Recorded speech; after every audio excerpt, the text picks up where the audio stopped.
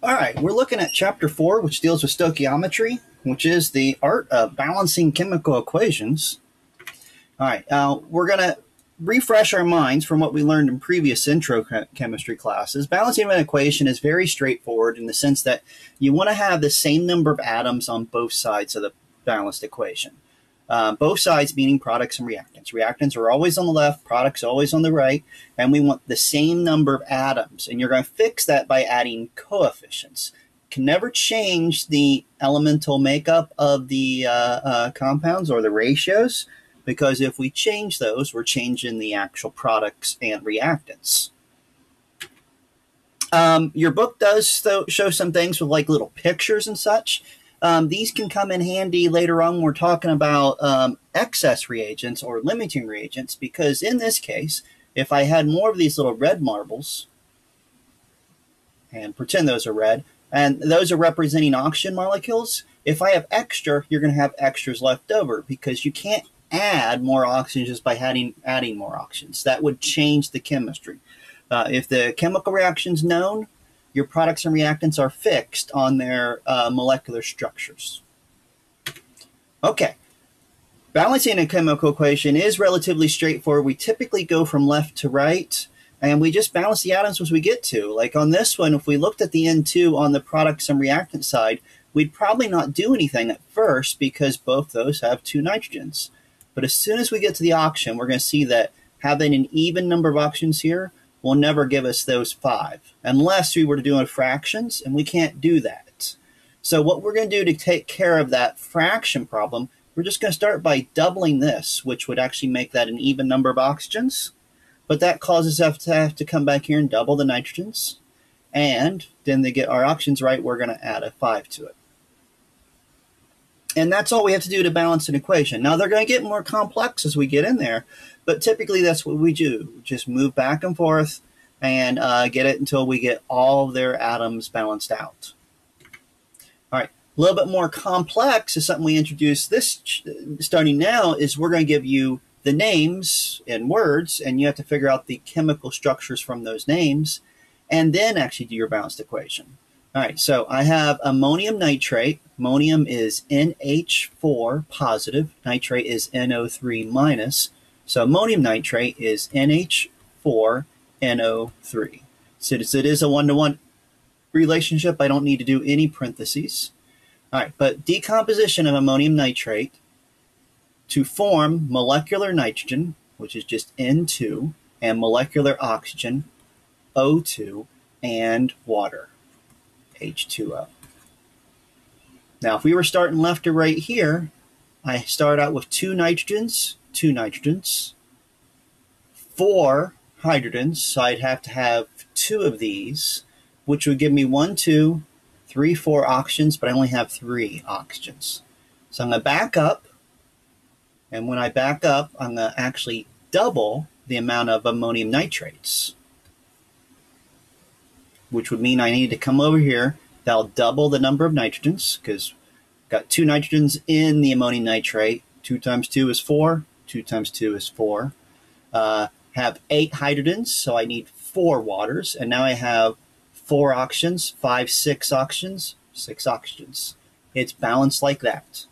But we just went back and forth. About the only time I skip something is if I have an atom that's found in more than one product. Like I would have probably on this problem not counted the oxygen until the very end because it's in 2 products. All right, how about another one? C2H6 and O2 and H2O and CO2. It's a standard combustion reaction of a hydrocarbon. I'm just rewriting it here so I can put coefficients in front of it easier. I didn't leave myself that on the slide. So I have 2 carbons, so I'm going to have 2 carbons. 6 hydrogens, so I need to have 3 waters. But that's going to give me an odd number of oxygens on the product side, and I can't do that with this, so I'm going to double this, which means I need to come back here and double both those numbers. So it's not 3 waters, it's 6 waters, and it's not 2 carbon dioxides, it's 4 carbon dioxides. That gives me 6 oxygens plus another 8. I would need 7 oxygen molecules. All right, now technically, all the equations we just did would now be considered wrong in Chem 1, because technically I want to always list the physical states of our substances. Aqueous is when it's dissolved in water, but we always want to have those states. Like on that previous one, we're just going to go back to the previous one. We all know that when you burn something, you're mixing O2 gas and you get CO2 gas coming out. And if it's hot enough, it's definitely water vapor. You might not know C2H6. So on a problem like this, I'd probably tell you what it is. And this is, and words would tell us, it's ethane gas. And by saying ethane gas, you would know gas. So there's going to be times when you're expected to know the phases, but there's other times I provide it. But in general, we have to have those phases with everything on a balanced equation now. Also, the arrow variations. What that mean is, right up until this point intro, you pretty much always saw nice little one-way arrows. Well, starting now, you're going to start to see two arrows that do mean that it goes backwards as well as it goes forward. Those reactions happen a little bit more often than you think. Almost all reactions favor one side or the other, but there are many reactions that actually go both ways relatively easily. So we see both types of arrows. You're also going to see sometimes when we put an arrow and we put the word heat on top of it. Really just does mean you have to heat the substance up to get it to go forward. That sometimes means, you'll just see a delta, means the same thing. Delta is change, typically means change of energy. And an odd one, here in Florida, we're aware that you put chlorine in your pool. Well, what that does is it makes chlorine-free radicals, which go around and destroy the bacteria and algae that form in your pool. All right, but to make this reaction go forward, we need to hit it with light. And you will sometimes see it written with the word light there, or later this semester, we're going to see that HV is the two-letter abbreviation to represent a photon of light. It's H and nu. It's a Greek letter representing the frequency of the light. But it turns out to actually turn chlorine into a free radical. It just seems to be hit by light. Fortunately, it's ultraviolet light. And if you have a pool that's exposed to sunlight, it's getting plenty of ultraviolet light to make those radicals that go out and destroy the bad stuff that we want to kill in our swimming pools. Okay, we're going to start balancing equation with ionic reactions, and we're going to expand on this because typically when we write ionic reactions early into chemistry, we write what we consider now molecular equations, which show the species all together. So it shows that we'd be mixing a solution of calcium chloride with silver nitrate, and you'd actually get silver chloride to precipitate out, and then calcium nitrate would stay in solution. Well, it turns out it's not really the right thing to say when we say it's calcium chloride aqueous, because since it is aqueous, it's dissolved in water, it's actually calcium ions individually floating around. And in the same container, there are chlorine ions. But they're never really together. That's why they're dissolved. When they dissolve, they separate it out. They're surrounded by water molecules. This shows them separated. So anytime you see aqueous in the complete ionic, you're going to separate those things that say aqueous. So that's what we're going to do here. The silver gets separated, and the nitrate also gets separated because it says aqueous after that. I'm out of room, so I'm going to put this little arrow, and then right below it, I'll do my products. So calcium, aqueous, and nitrate. There's that 2, so I need to put a 2 there. Almost forgot it. Aqueous. But see how the silver chloride has solid? We're going to leave it as a solid, and it's going to stay together. All right. That complete ionic shows us some things that aren't doing anything at all. What I mean by that, you notice on the product and reactant side on that equation, you have calcium ions and you have calcium ions that are written exactly the same. You also have the nitrate ions. Technically, they're what we call spectators. They didn't need to be there, and we can't prove they're there from precipitating them out. They float in the solution both times. So net ionics, remove those. In this case, the net ionic would be everything else.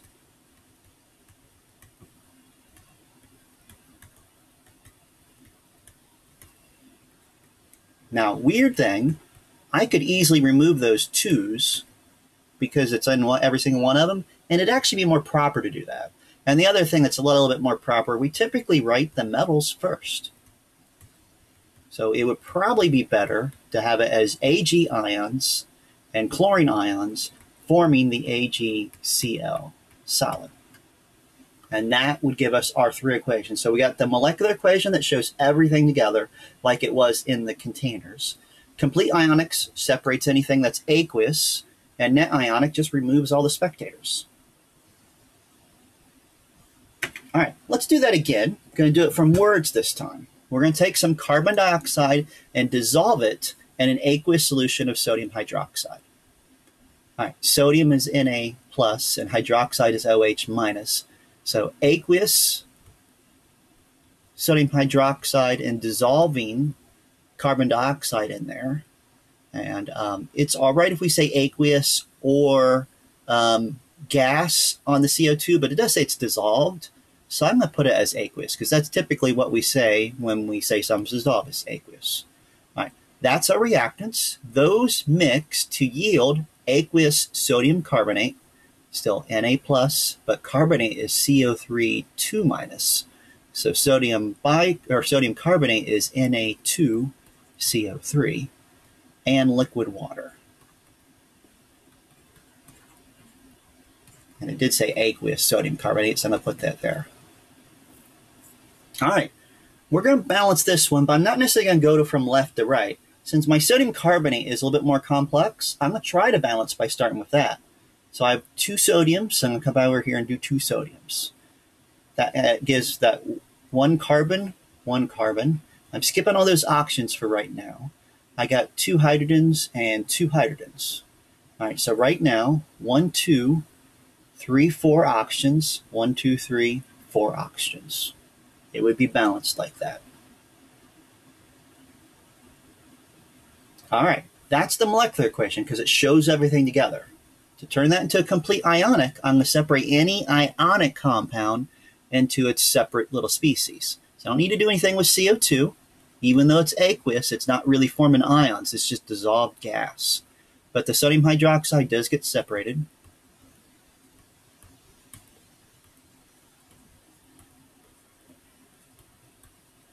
That 2 gets spread into both those species. And then my product side, I still have the 2 sodiums. But this is now a CO3 2 minus, and it's just one of them. And then H2O liquid. Spectators are anything that's aqueous that doesn't change from both sides. And in this case, it's just the sodium. So my net ionic is going to have the CO2 aqueous and the OHs going to form CO3 2 minus aqueous plus H2O.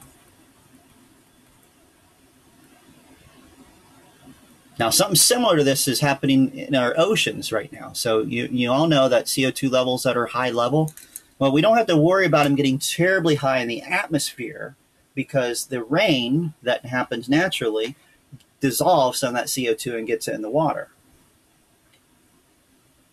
But unfortunately, it ends up doing this where if you think about this, there is some basic components in water. There's also just regular old neutral components. But whatever it is, it's making it more acidic. And we can actually measure that. Just since we've been actually monitoring things like that, the ocean pH has increased. It's not as well known as the CO2 level because we haven't monitored it nearly as long, but we do see anywhere we've measured it, there is an increase in the pH. It's actually gotten more acidic. Okay, classifying reactions, we have a few things that actually apply to stuff we just talked about. The double displacement, double replacement antithesis are all the things we're talking about, and these all mean the same thing. These 3 different terms mean the exact same thing. And all it technically means is you have a cation A and an anion A, cation and anion, and you have cation B and anion B, and double displacement, you're swapping the metals with each other. Cation A ends up with anion B, and cation B ends up with anion A. They just place. That's the displacement or the replacement. All right, those, no matter what happens there, if you have those two ionic compounds you mix, you have a double displacement, double replacement, or metathesis reaction. Now, if one of these forms a solid, then you have a precipitation reaction, because that's what it would look like. It looks like you add two containers of water, and when they mix, a solid forms. And that's actually what that first example we gave that would have done. It had the silver chloride in there and would have just precipitated out. All right, to get those precipitation things, we have to understand a few basic ideas of when precipitation occurs. And that's our solubility rules. Now, we will dig deeper into this in Chem 2. In Chem 1, we're just actually looking at the likely candidates to precipitate or not precipitate, because these are kind of the absolute rules. It's either likely it's going to form a solid and precipitate out or not.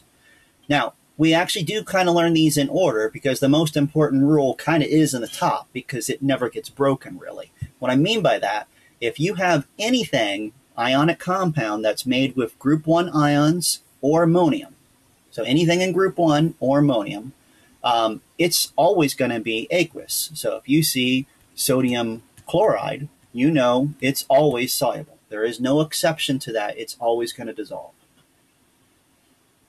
All right. The second rule, all common nitrates, acetates, chlorates, and bicarbonates also are always soluble. So I could actually go with something that's definitely not group 1. I'll just go with lead. If I were to put that with nitrate, and most common lead is lead plus 2, so I'm going to put lead 2 nitrate. That would also be aqueous because of this nice little rule that says all nitrates are aqueous. Now, do keep in mind this says nitrates, not nitrites. With that NO2 minus, it doesn't follow on these exact same rules, so we don't actually apply that. It has to be these 4 specific polyatomic ions. Same with chlorites, because there's perchlorates and there's chlorites and there's hypochlorites. Those don't apply. It's just chlorates. And same here, bicarbonates exactly. Now, Rule 3 has our first set of exceptions. For the most part, chlorines, bromines, and iodines, like sodium chloride, are always going to be soluble. There are 3 exceptions, and only 3. AgCl, Pb2 or PbCl2, and mercury 2+. It's actually mercury 1, but it never forms all by itself. It's always 2 of them with a 2+. Those wouldn't always end up with a solid. So if you actually were to put 2 of those together, so if I was going to do the lead with iodine, it would be PbI2 to get the charge of the lead at positive 2. That is going to have a solid written after it, always. And the next one's an always 2. Turns out almost all sulfates are soluble. The 6 are your exceptions. And since it is with sulfate, it actually could be safe to say, well, it has to be Ag2SO4, BaSO4, CaSO4. This is a weird one, Hg2SO4, PbSO4, and strontium SO4. It's just those 6. Ag and Hg are the only 2 that need the 2 in front of them. All the others are nice little one-to-one relationships. But any one of those, if you form it in a balanced, in a double displacement or metathesis reaction, you put S next to it. Any other sulfate is going to be soluble, so aqueous. All right, the bottom 2 are always insoluble, so always going to form a solid no matter what they're with. Now, the weird one doesn't override group 1. So 1 tells you that group 1 ions and ammonium ions are always soluble. So when it comes down here and talks about hydroxides, so OHs, it says they are always insoluble except when it broke rule 1. So while potassium hydroxide is aqueous, if I just go over in the periodic table, from potassium over, it's calcium, and calcium hydroxide is actually a solid. It precipitates out.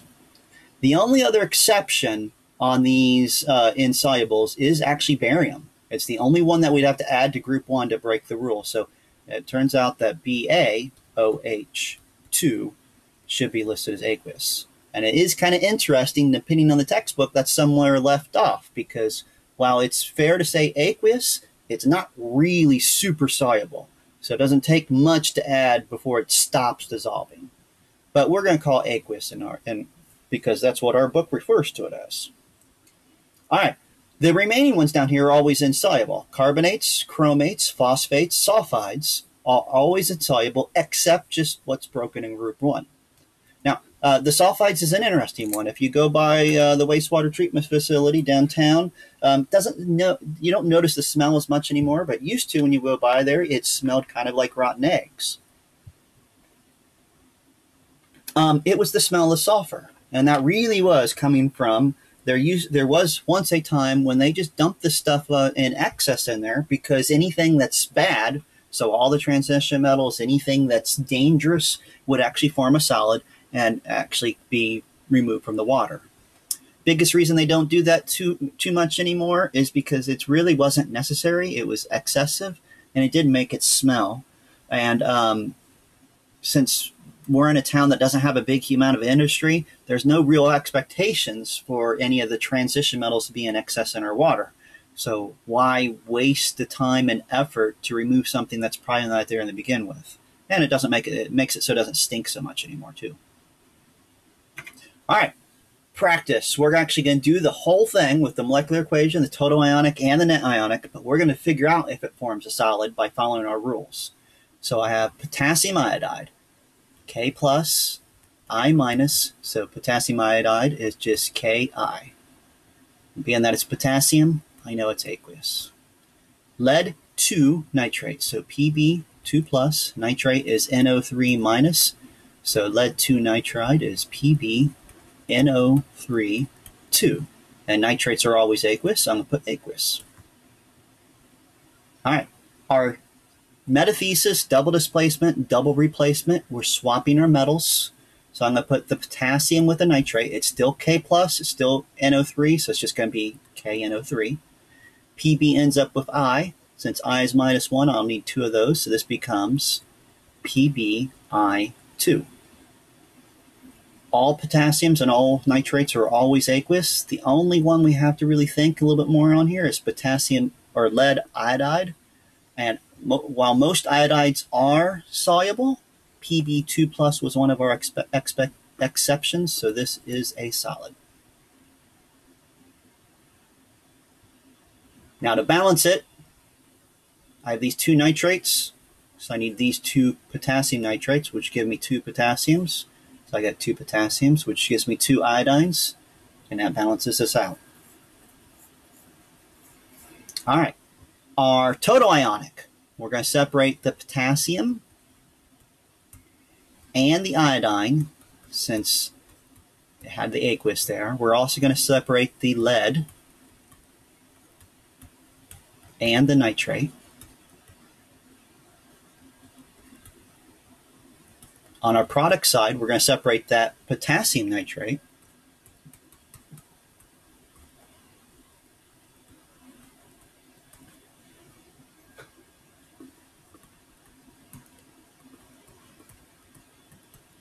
and we'll leave that together since it does say solid.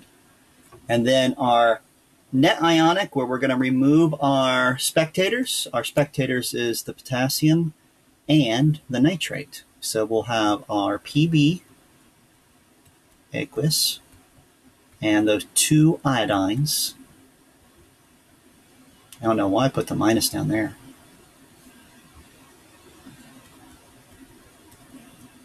Forming PbI2 solid.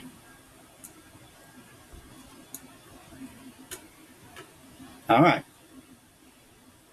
Let's try another one of these. All right, so we're going to mix potassium sulfate. Potassium is K plus. Sulfate, SO4 2 minus. So potassium sulfate would be K2SO4. All potassiums are aqueous. Barium nitrate, barium is Ba2 plus. Nitrate NO3 minus. So barium nitrate is BaNO3 2. Nitrates are aqueous. And we're doing our swap. So I'm going to put the potassium with the nitrate to make KNO3 be aqueous.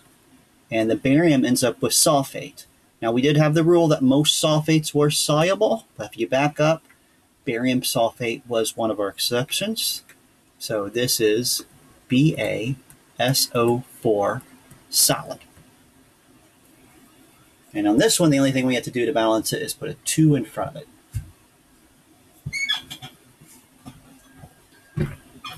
All right, and the total ionic. I have our 2 potassiums and 1 sulfate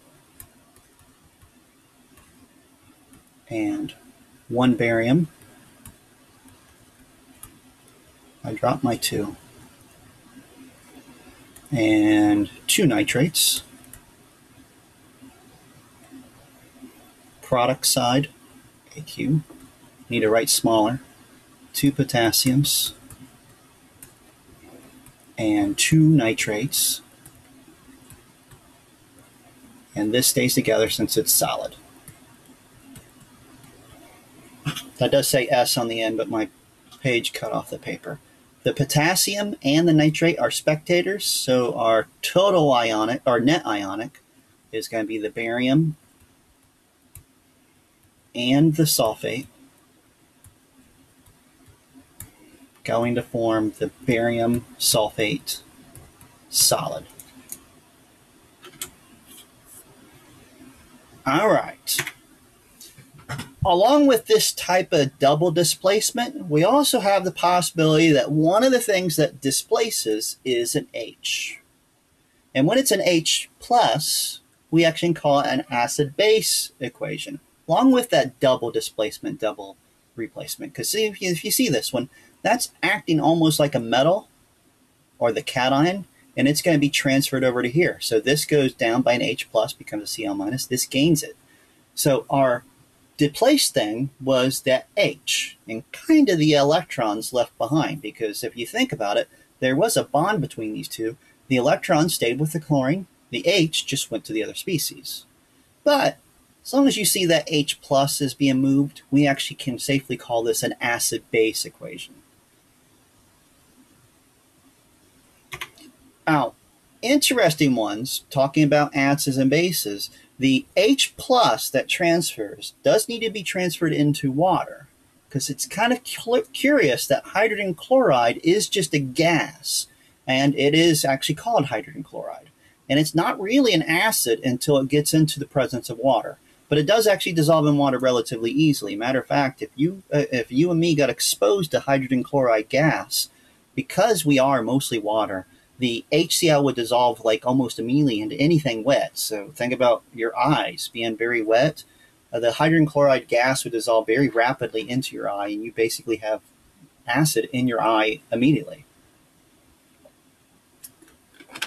But in this picture, we're showing it dissolved into water. And once HCl gas, hydrogen chloride gas, is dissolved in water, it becomes hydrochloric acid. And once we formed hydrochloric acid, that actually does a proton exchange. It exchanges that H plus with water to make the H3O pluses and Cl minuses. And that is what gives acid its acidic nature. Those H3Os are the part that makes an acid an acid. There's plenty of ways to create them. There's a lot of different acids. HCl is just one of them. All right. The HCl is what we consider a strong acid. And if we were to compare that to something that's a weak acid, that'd be vinegar. So HCl would be one of these, and it really does this. HCl bumps into water, and every bit of those H's get transferred over to make H3Os. That's why we have this one-way arrow. One-way arrow means that it's absolute. Every single HCl that dissolves in water disassociates and makes Cl's and H3O pluses. If I were to give that and exchange that to vinegar, which is HC2H3O2, when it bumps into water, only some of it donates to make the H3Os. And then the rest and makes just a small amount of acetate ions. A large majority of it, or quite a bit of it, stays together as acetic acid, which is why we end up with a 2 arrow. Now, we're going to examine that two-way arrow a lot more in Chem 2. Right now, we just need to be aware that there are strong acids and weak acids. The arrow tells us how far it goes into completion. Strong acids are the ones that can do a lot of damage because they do make strong, very dangerous acids. It's not to say weak acids are safe, but they are potentially safer, at least from the acid point of view. All right, our acids that we come in contact with on a day-to-day basis, for the most part, are weak acids, and almost all of them are derivatives of carbohydrates, and they have somewhere in the molecule of that particular molecule they're dealing with, we're going to have something that looks kind of like this. I'm going to put my lone pairs on there, and this is just connected to something. And I'll just draw this to say it's something. That is a carboxylic acid. It's a very common organic molecule, very common in your body. I'm sure you've heard of amino acids. If not, they're the building blocks of proteins. Every single amino acid has one of those on its end. That's where the acid part comes from. It's very common, but it is always a weak acid. Now, give you an idea of how dangerous weak acids can be. If you feel like being daring, get some lemon juice and just put it in your eye. No, don't do that. It's a bad idea. Obviously, it'll burn, but weak acids can do some damage. Our strong acids are a little bit more damaging in equal concentrations. Like all of these are strong acids, and just being 1 molar, a very low concentration, does give you something that's a very strong pH, very acidic. Now, name-wise, we got hydrobromic acid, hydrochloric acid, hydroiodic acid. So these three get hydro in front of them. So hydro, and then whatever that atom is, change it to an O, chloro, bromo, not O, change it to an ic, chloric.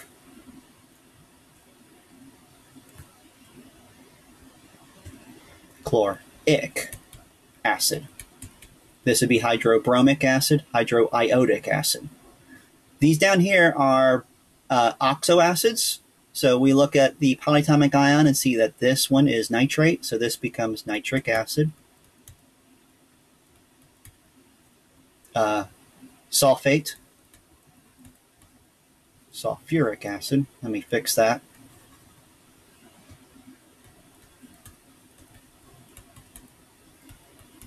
And it's not ClO3, which would be chlorate. It's one more, so perchloric acid.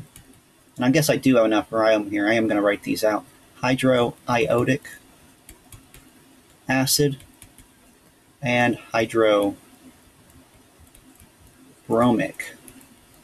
acid. Now these guys over here are weak acids. Almost anything else that we put with H, any of our nonmetals with H, so HF,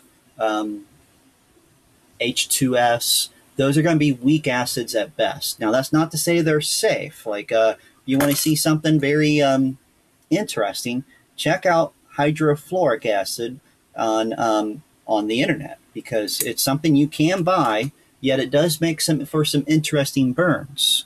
It actually causes the skin to look kind of like you were in the bathtub too long, and how you get all pruny.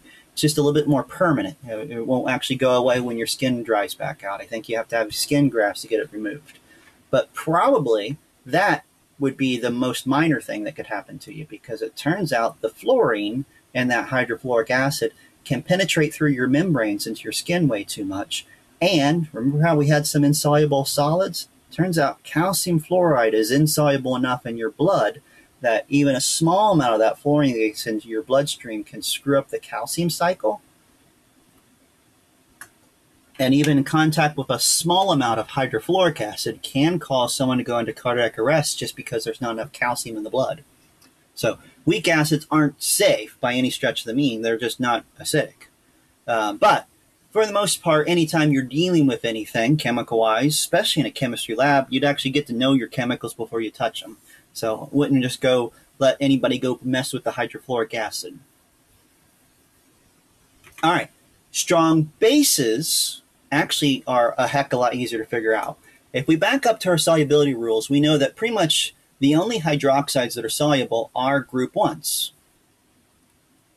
Therefore, anything in group 1 that forms a hydroxide is a strong base. All the rest of the weak bases are either slightly soluble hydroxides, or they somewhere have an NH3 or just a nitrogen with 3 things attached to it.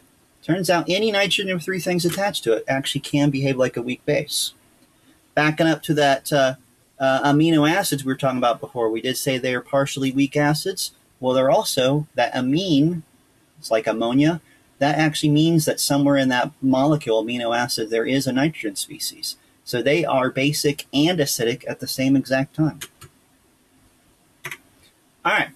Ammonia is a very common one. Matter of fact, the guy who figured out how to mass produce this, Haber, was considered a hero because of it, even though he also created a lot of nasty chemical weapons that were used in wartime.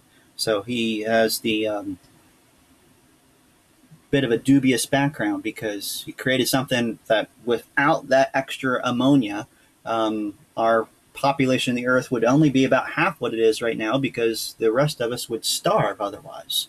So ammonia is actually kind of critical to getting the fertilizer to the amount we need.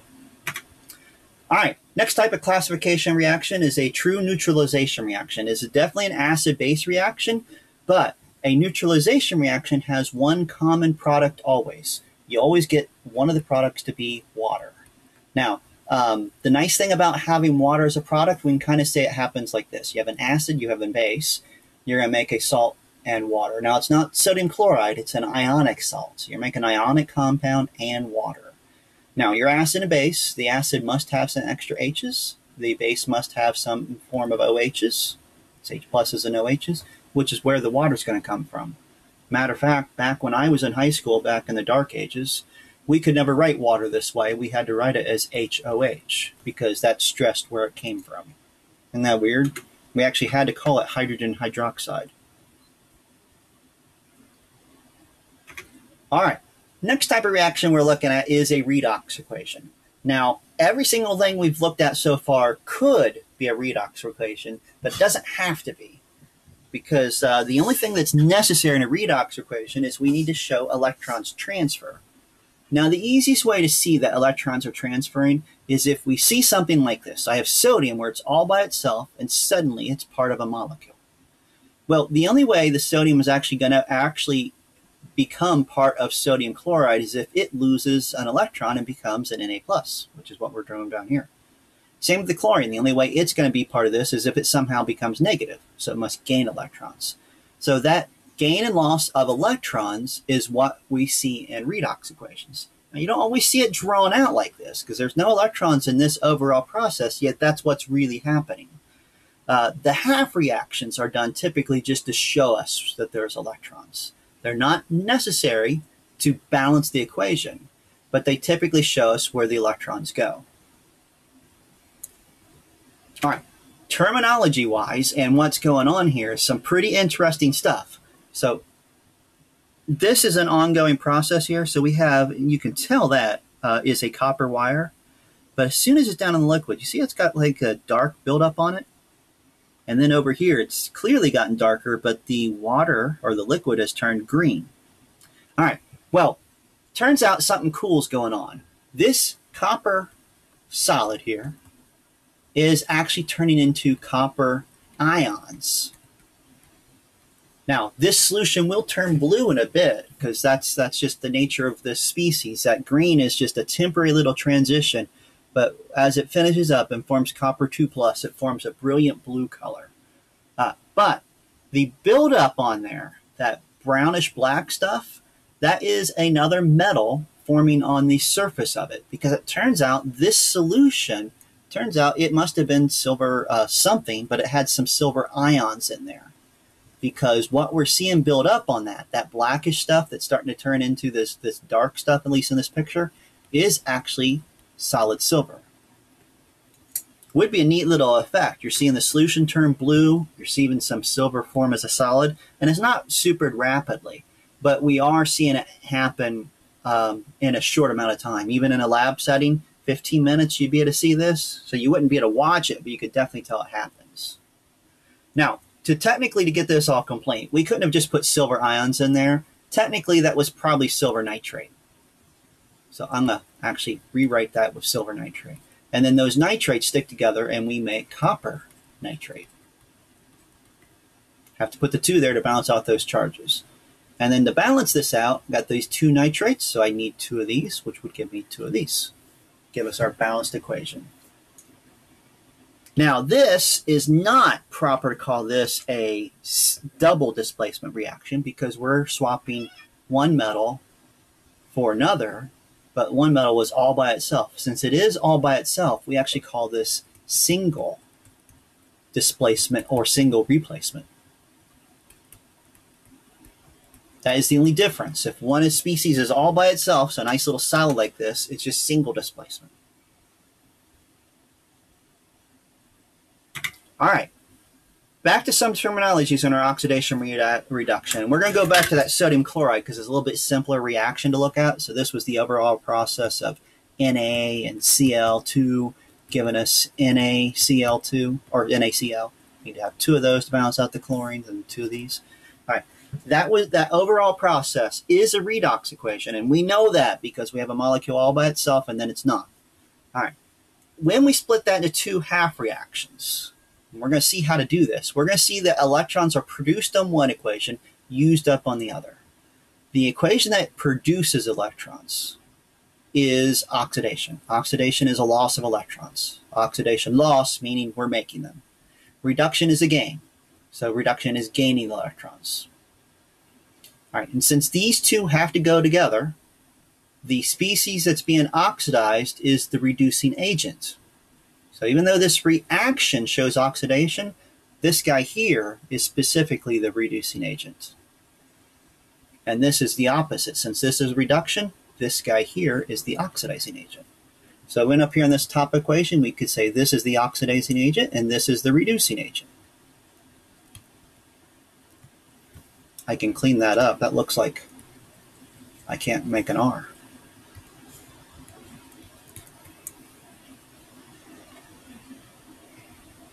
All right, now there is other ways to do this. We're going to actually figure out how to do it differently in just a second. All right, so we're going to go out of order here. Rather than actually just try to look at here and tell what the oxidizing agent and the reducing agent is, we're just going to go right to figuring out our half reactions down here. So to do the half reactions, we're going to imagine this gets split into 2 species, like an ionic compound. So this is H pluses and Cl minuses. So I'm going to actually take my H2 there and write H plus. And the other half reaction is going to be the Cl2 making the Cl minus.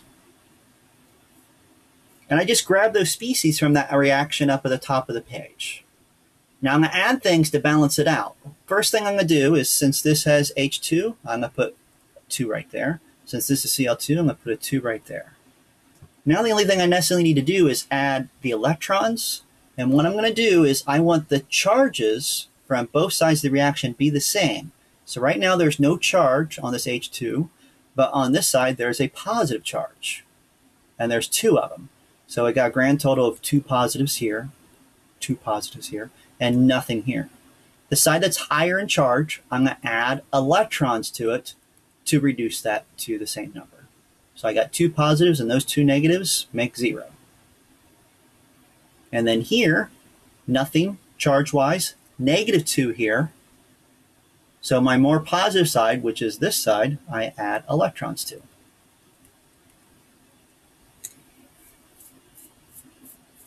All right, now that we have our half reactions, and we see that this first one, the H2 going to produces the electrons, this must be the oxidation. So the reducing agent is H2 and gains electrons. So this is being reduced. Therefore, this must be the oxidizing agent. All right, now, kind of an easier way to do this, and in many cases it's easier, but not always. so we're going to learn more than one way to do this, is to actually identify these things and what their oxidizing numbers are. All right, all an oxidation number is telling you how many electrons it owns to a degree. All right, for instance, or how many it owns that it's not supposed to. When hydrogen is with itself, each of those hydrogens owns all the electrons they're supposed to, so hydrogen all by itself has an oxidation number of 0. Same with chlorine. Matter of fact, anything that's all by itself has an oxidation number of 0. On our product side, we have something that's kind of like an ionic compound. And anytime H is with a nonmetal, any nonmetal, that H has a positive 1 oxidation number because it kind of acts like it's a positive 1 ion. And the negative, or the anion, just has the ionic charge it would have, negative 1. All right, and now we can actually answer the exact same things we did here. The oxidizing agent is the species that's being reduced. And if you look here, the chlorine's oxidation number is being reduced. It goes from 0 to negative 1. It's being reduced, therefore it's the oxidizing agent. The hydrogen goes from 0 to positive 1. It's gaining, therefore it must be oxidized, and therefore it's the reducing agent. All right, that second way involves using oxidation numbers. Now, these can be actually easy to figure out in many cases, but not always, because we don't have rules for every single atom on the periodic table. But there's certain ones to look for. Like, for instance, if you have an atom that's all by itself, either elemental, like the metals when they're by themselves, or any of our diatomics, it's going to have an oxidation number of 0. If it's an ion, the oxidation number is the ionic charge. So if it had to be Na plus instead of Na, that would have a positive 1 formal charge, or ionic charge. Or, it would have a positive 1 oxidation number. Now 3 deals when there's more than one atom. So if there's H2O, since H2O is a neutral molecule, we know that the oxidation number of the H's and the O's adds up to 0. We don't necessarily know what either one of those values are, but we know if, let's say this is still that positive 1, like we said. If it's positive 1, that O must be negative 2 for it to add up to 0. And if it's a polyatomic ion, like CO3, since the CO3 has an ionic charge of 2-, we know that the carbon and 3 oxygens, if we sum up their oxidation numbers, they must be 2- as well. All right, to figure out those two, the H2O and the CO3, we need to set some rules. So the first rule that is always going to apply is hydrogen. Turns out it's positive 1 when it's combined with a nonmetal. That means this is positive 1. It's not negative 1 if it's combined with metals. Turns out there is species like NaH.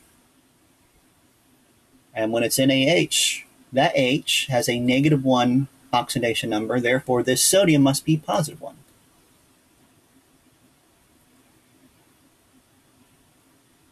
All right, the oxygen's the next rule. Now we could kind of figure out what it must be here. With H2O, for it to be an overall oxidation number of 0, those 2 positives would have to be canceled out with a negative 2 for an oxygen. And turns out almost all the time we see oxygens, they are negative 2. The exceptions are when we're dealing with peroxides. Peroxides are going to be called that way.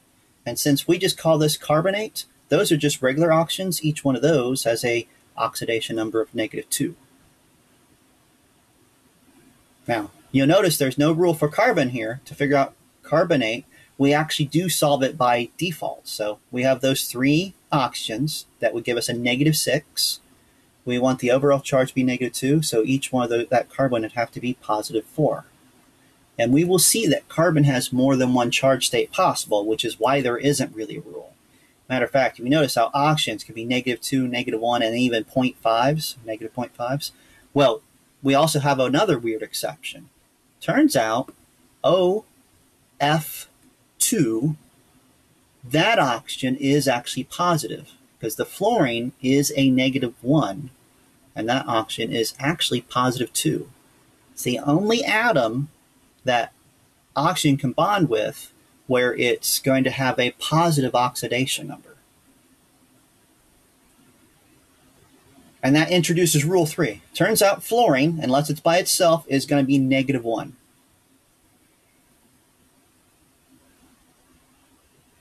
Halogens pretty much do that unless they're bound to other halogens. What I mean by other, turns out if F is bound to Cl, F gets to be a -1, that Cl gets to be a +1. But if Cl is bonded to bromine, since Cl is higher on the periodic table, physically higher, as in above it, it gets the -1, then bromine is the +1. So the one that's at the top of the periodic table gets that -1 charge. All right, we don't really do a lot with the formal charges or the oxidation numbers. It's a nice little tool to help us to identify some things. We are going to practice on this. Turns out the sulfurs on all 3 of these molecules have a different oxidation number. All right, so to figure out that first one, I know H's, when they're with nonmetals, have a +1 formal charge. To get that balance out, that sulfur needs to be a -2. All right, next one, SO3 2-, sulfite. Oxygens, it's not sulfur peroxide or anything, it's just sulfite. Those are -2s. There are 3 of them, bring that up to -6. We want this to say -2, so this sulfur is +4.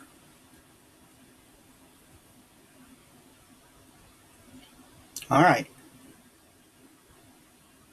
Same thing happens on the sodium sulfate with the oxygens. Those must be -2.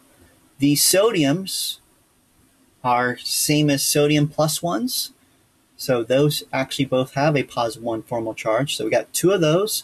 Got these 4 negatives. So 4 times 2 is -8.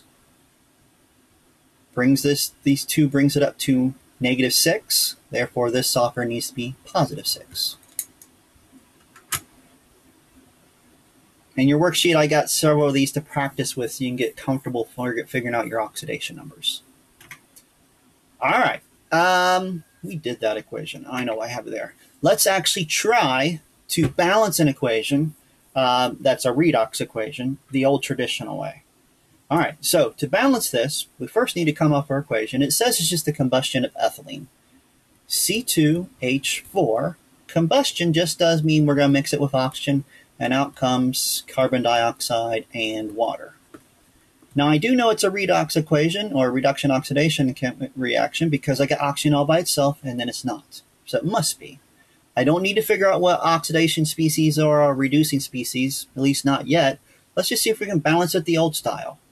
So I got 2 carbons, 2 carbon dioxides, 4 hydrogens, 2 waters. 2 times 2, so 4 oxygens, 5, 6, 3 oxygens. It's balanced. I just go back here, put gas there, gas there, gas there, gas there. This equation's done. Right? Turns out balancing most redox equations are going to follow the exact same rules we did before. Where it gets tricky is when we do things like this.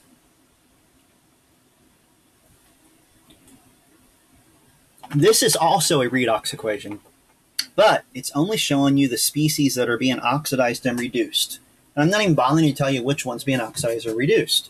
I just show that the Cr2O7 2- turns into Cr3 positives. At the same time, iron 2+ turns into iron 3+. Now I know it's a redox because the only way this is going to happen, charge states go from a 2+ to a 3+, is if there's an electron exchange. So it must be a redox equation. But I didn't give you enough to actually balance the equation, because I got this oxygen just disappearing. All right, to balance these, we have a few simple steps we're always going to do. First thing we're always going to do is to split it into 2 half reactions. So what I mean by that, we're going to take that dichromate and have it react to form chromium, and take that Fe and have it react to form the Fe3+. We're going to balance these separately. And even though there's oxygens there that don't go anywhere, we will have a method to get rid of them. All right, first thing we're going to do, see how this got 2 chromiums here? I'm going to start by doubling that.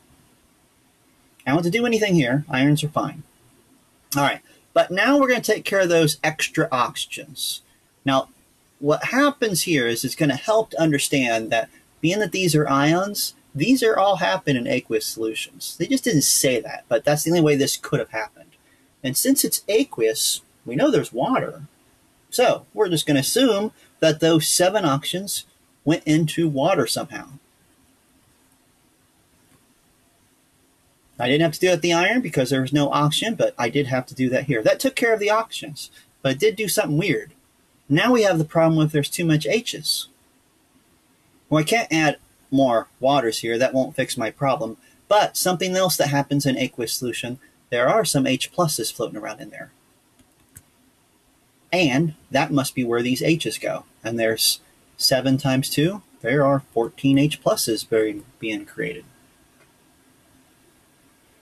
All right, by adding waters and H pluses, we'll be able to balance out our atoms in the molecules. Now, that doesn't mean these half reactions are balanced, because one of the last things we have to do in any half reaction is make sure the charges, the ionic charges on both sides, are the same. Now, we're going to start over here because it's easy to see what's going on here. Got a 2 positives, got 3 positives here. The 3 pluses is bigger, so I'm going to add 1 electron here to bring that down. Those would add up to 2. That's just 2. Now it's balanced. This one's a little bit trickier. I got 14 positives. Those 2 minuses bring this whole thing up to 12 positives. Over here, got nothing, and those 3 positives times 2, so 6 positives. This side here is larger in charge, so I'm going to add 6 electrons to this side to get those charges the same. I can get rid of my math numbers. All right, those are our 2 half reactions. They have all the atoms balanced by adding oxygens with water and hydrogens with 8 for the H pluses to balance out the hydrogens, and then we added electrons to balance the charges. But when to balance it together, when we combine these 2 equations, we want to combine them in such a way that the electrons go away. I got 6 electrons here, so I'm going to take everything in this equation and multiply it by 6. So I would technically end up with something that looks like this. That dichromate and those 14 H pluses and 6 Fe2 pluses form 2 chromates, 7 waters, and 6 Fe3 pluses. And there it is balanced. All right, we're going to do a couple more of these just so we can actually go through the steps. Next one, though, doesn't appear like we have to do those steps. Doesn't it appear right now that it's balanced? Yeah, I got 1 chromium on each side. You got 1 iron on one side. It looks balanced. The reason it's not is because the charges aren't actually balanced. So the proper way to do this is to turn it into your 2 half reactions and then figure out where we need to add our electrons.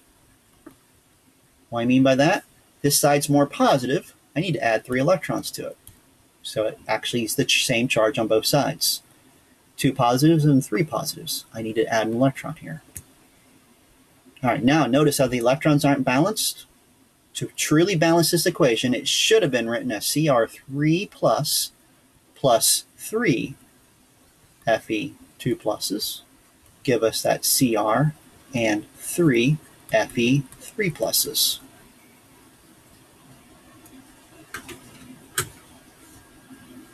Got to have those charges balanced for a redox equation to be balanced. All right, going to do another one. I actually went out of my way to make this one challenging by adding all those oxygens to it. So we have to actually add waters and H pluses. All right. That looks like a capital M and it's not supposed to be. MnO2 going to Mn2 pluses. Just so I don't run out of space, we're going to do these separately. I don't have to actually add any coefficients to for the Mn, but I do have 2 oxygens, so I'm going to add 2 waters. That created 4 H pluses, so I'm going to add 4 H pluses here. Got 4 positives on this side, just 2 over here, so I'm adding 2 electrons here. So this first one's half the reaction is MnO2 plus 4 H pluses plus 2 electrons form Mn2 plus 2 waters.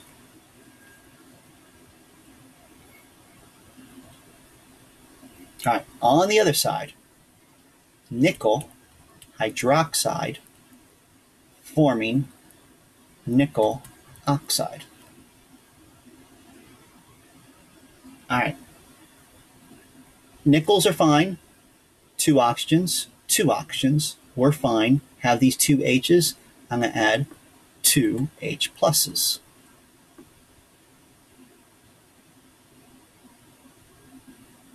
No charge here, just these positive 2, so just have to add 2 electrons here. All right, so the 2 electrons are going to counterbalance each other. I don't have to multiply either equation by 2, so I'm just going to have the MnO2 and the 4 H pluses from this first reaction, and then the nickel hydroxide forming the Mn2 plus and 2 waters and 2 H pluses. And then technically, these 2 H pluses and these 4 H pluses counterbalance. Those all go away, and this would go down to just 2. And then it would be balanced. But same steps, balance out your ions, the metal ions themselves, add waters to balance out your oxygens, add H pluses to balance out your H's, and then add electrons to balance your charge. All right, once we have a balanced equation, we can do some interesting math with it.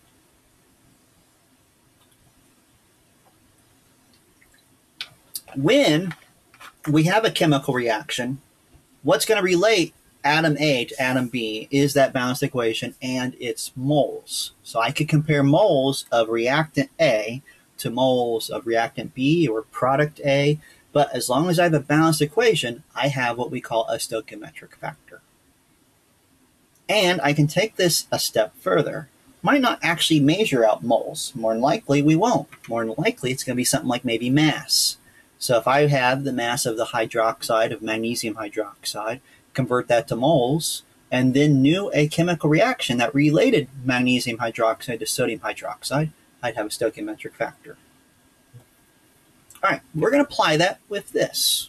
So this is that type of reaction I just had. We have some sodium hydroxide, and we're going to use it along with this magnesium chloride to make some magnesium hydroxide. And we want to know, well, how much sodium hydroxide would we have to make 16 grams of magnesium hydroxide? So we're kind of working backwards. I gave you the 16 grams, so that's what we're starting with. So 16 grams of magnesium hydroxide, and we want to turn that into moles. So 1 mole of Mg hydroxide. And I'm going to get that from calculator. So I'm going to do 16 times 2 for those 2 oxygens plus 2 times 1.008 for the 2 hydrogens plus magnesium is 24.31. So magnesium hydroxide has a formula, molecular weight, molecular mass of 58.33 grams. Now, the ratio, I want to find the relationship between the magnesium hydroxide and the sodium hydroxide. Now, at least on the test, I'll tell you if I have a balanced equation. And like this one, it does say unbalanced. So first thing I need to do is actually make sure I have a balanced equation. So I have these 2 hydroxides, so I need to have 2 sodium hydroxides.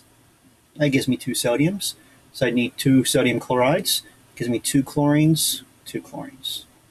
So these coefficients in the balanced equation become the stoichiometric ratio. I just move them down. 2 NaOHs, 1 MgOHs. And then it wants to know the mass of sodium hydroxide. So 1 mole of NaOH, molecular weight of NaOH is, let's see, O is 16, H is 1.008, and Na is 22.99. 40.00. So how much mass of sodium hydroxide would I need? We can do that relatively easy now. I'm going to put it over here. I'll move my calculator in a second. So 16 divided by 58.33 times 2 times 40. And there was nothing there. So this is going to need 22 grams, roughly, of NaOH. Now, if you're thinking a little bit deeper, it takes more than just NaOH. We'd also have some MgCl needs as well, because you kind of have to have both to get this to go forward. But you do need at least 22 grams of NaOH, or else you wouldn't be able to make that many grams of magnesium hydroxide, because the OH is coming from the sodium hydroxide. All right, so we have a couple ways that we've done this already. This just adds another relationship to it. So we already saw that you can take the density of a substance to get the mass, and then the mass can go to moles. We have the volume going to moles through molarity, and we have the number of particles going to moles with Avogadro's number. We got a bunch of ways we could relate these now. So the type of problems we can have that are similar to setup to this one get vast, because there's plenty of ways we can go to get moles. But no matter what, if I give you an equation like this, that should be step one. Convert whatever I gave you to moles, and then you can use the stoichiometric ratio to go to another species. All right. Turns out that previous problem introduced a common problem we have, reactant limits. So what I mean by reacting limits, I'm going to back up a couple slides. So I said we needed that 22 grams of sodium hydroxide. However, if I didn't give us any magnesium chloride, we wouldn't be making any magnesium hydroxide, because we wouldn't have had any magnesium. To make the magnesium hydroxide, you would need the hydroxide from the sodium hydroxide and the magnesium from magnesium chloride. One of those will run out first in the process. So if I had 22 grams and 22 grams, that might be enough to make 16, but no matter what, one of those two reagents we'd run out of first. Those are what they talk about limiting reactants. Now, a little bit easier way to see this, and I like how your book does this, very common, traditional way. How about this? If I give you 28 pieces of bread and 11 slices of cheese, how many sandwiches can you make? If it's just 2 pieces of bread and a slice of cheese for a sandwich. Very plain cheese sandwich. But we all know that'd be just 11, because you'd run out of cheese after you've used up 11 slices of cheese and 22 slices of bread. So you'd make 11 sandwiches, and you'd have 6 pieces of bread left over. And there's nothing you can do to these pieces of bread to get cheese into them without getting more cheese. So your limiting reagent is the cheese. All right, so how do we do this in something like this problem? Well, we're going to see a different one. So, not that, that's pictures. How about this? I'm going to give you 2 grams of silicon and 1 gram of nitrogen, and ask you in this equation which of them is limiting. Now, we do this in introductory chemistry, and you might even done it in high school chemistry. I know I did, or at least they tell me I did. I don't remember high school chemistry. You typically did something weird, where you'd take those 2 grams of silicon and you do the 1.5 grams of nitrogen, and you'd go through all the step, and you'd figure out something they'd both make and figure out which one makes the least, and that would be your limiting reagent. Well, we don't nearly need to do that. What we're going to do is just start with this 2 grams of silicon, find out if there's enough nitrogen. So we're going to relate these 2 reactants to each other. All right, so what do I mean by that? Well, I'm going to do this. I'm going to convert that gram of silicon into a mole of silicon using the molecular formula of silicon, which is 29 point, or no, is it 29 or 28? It's 28.09. And I'm going to relate the silicon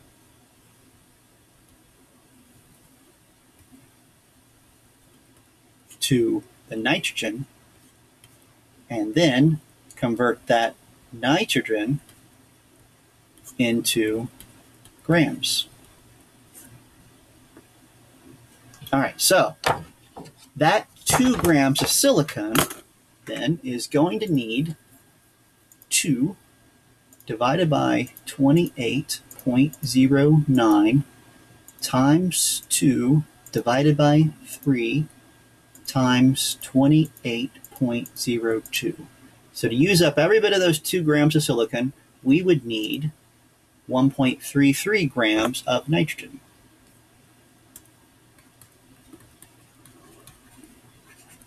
All right, but we have 1.5 grams. We have extra nitrogen. Therefore, silicon is the limiting reagent. Now, had we done that math, and this came out to be a larger number than nitrogen, then we'd know that we'd run out of nitrogen first. But since this was smaller, we run out of the silicon first. Silicon's the limiting reagent.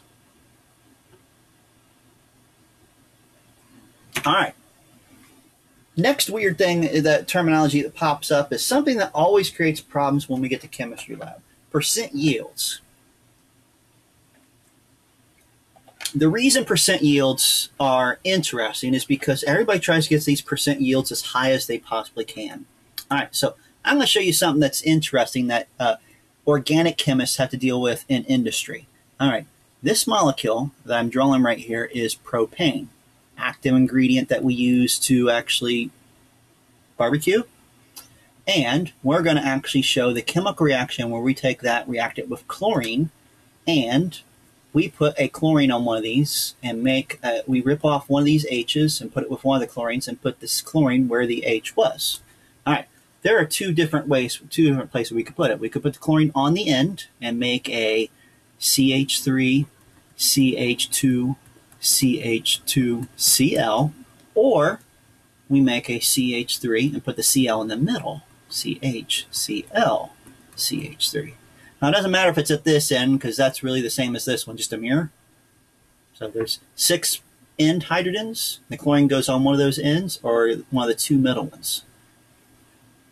All right, yields-wise, this always happens about 33% of the time. This one happens around 66% of the time.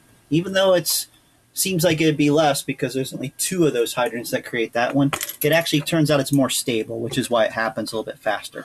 All right, but 66 and 33. 66 is your best yield. So all of a sudden, we're telling you that, and everybody likes to try to equate this to grades. What I really am saying is the best grade you can get on this test is a 66%, which stinks, right? All right, but that's the truth. That's the factor.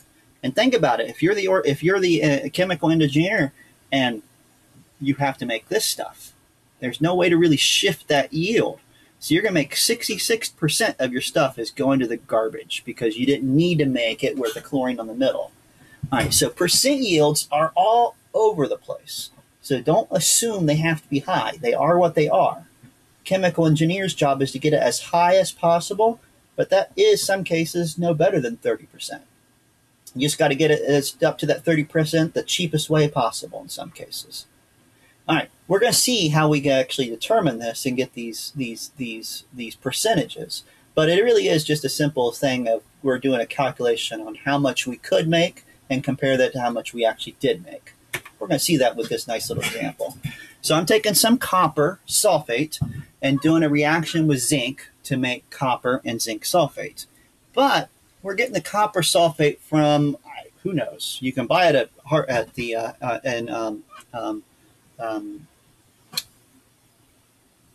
garden centers of most good retail stores because it can be used as a aid in your fertilizer type stuff and whatnot. Also, you see it sometimes in like fish tanks. All right, but we have it all over the place. So how pure it is tells you how much it should be to do. All right, so what we're going to do is we are going to take and assume this is 100% ultra pure copper sulfate. 1.274 grams of pure 100% copper sulfate. What we're going to do is figure out how much copper it could make. So I need to figure out how much a mole of copper sulfate weighs.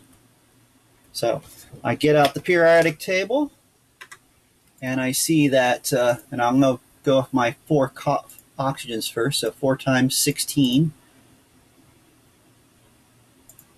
plus the sulfur is 32.06, and the copper is 63.55.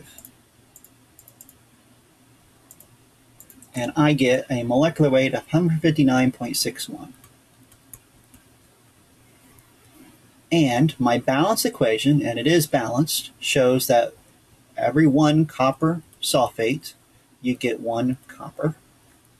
And 1 mole of copper is 63.55 grams.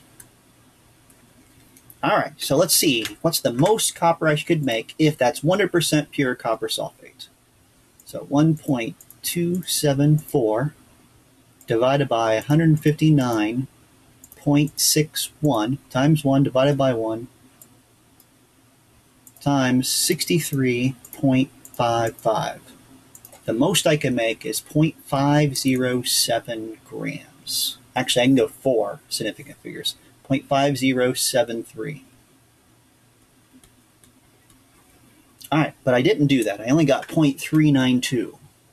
So to figure out a percent yield, we're going to take that 0.392 and divide it by that number we just got, and then turn that into percent. We only have 3 significant figures because of this, and I clicked on that before I read my number. So we have 77.3%.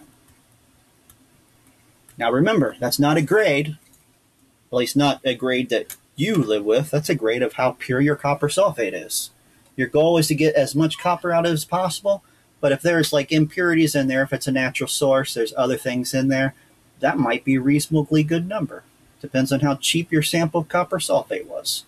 But that's what you do. You actually live with those percents. All right, last thing we introduce in this chapter is a wonderful thing called titration. Now, titration is a mole-to-mole conversion, but it's done in solutions.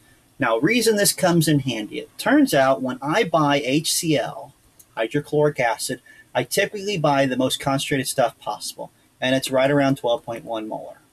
So very dangerous stuff, and then we dilute it down to what we want to use. Well, dilution's done by just adding water. Well, that 12.1 molar is close to accurate, but there's plenty of reasons why it might vary some. So it's not a very exact thing by adding water to it. So if I wanted to get 6 molar, I really am cutting that concentration in half, so taking 50 milliliters and diluting it to 100. But I'm just going to get close on those volumes because I know the 12.1 is just close. If I want to know the exact concentration of my HCl, I compare it to something I can get much more exact. Sodium hydroxide is a good example because I can actually get sodium hydroxide far more accurate because it turns out sodium hydroxide can be bought as a solid. And since it's bought as a solid, I can actually measure out a mass to the exact gram and dissolve it into a volume that I know exactly. So obtaining a 0.2501 molar concentration of sodium hydroxide is far easier than obtaining a 6.00 solution of HCl just by the nature. So here's what we do. We get this sodium hydroxide very accurately known, and then we do a neutralization with HCl.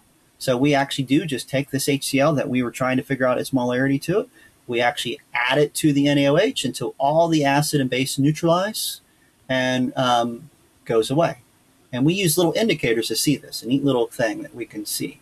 But mathematically or calculation-wise, it becomes kind of neat. So what I'm going to do is I'm going to combine these two numbers to get my moles of NaOH. So I'm actually going to write it as 0.03523 liters. And then I'm going to turn this into 0.2501 moles of NaOH per liter. Because that's what that means. And by multiplying those, we'd have our moles of NaOH. Now, we only care about the HCl, So using this balanced equation, we're going to write down a relationship between NaOH and HCl. Nice little one-to-one in this case, because nice little one-to-one in the reaction. This would now give us our moles of HCl. And to get moles of HCl into molarity of HCl, we would just divide it by its volume in liters. And the original sample was just those 50 milliliters, so 0.05000 liters. So calculator-wise, we take that volume of HCl, or volume of NaOH, 3523, multiply it by its molarity, 0.2501, multiply it by its stoichiometric ratio, just 1-to-1 here, and then divide by its volume, 0.05000. I get 4 significant figures now, so my molarity of that HCl is 0.1762. Molarity.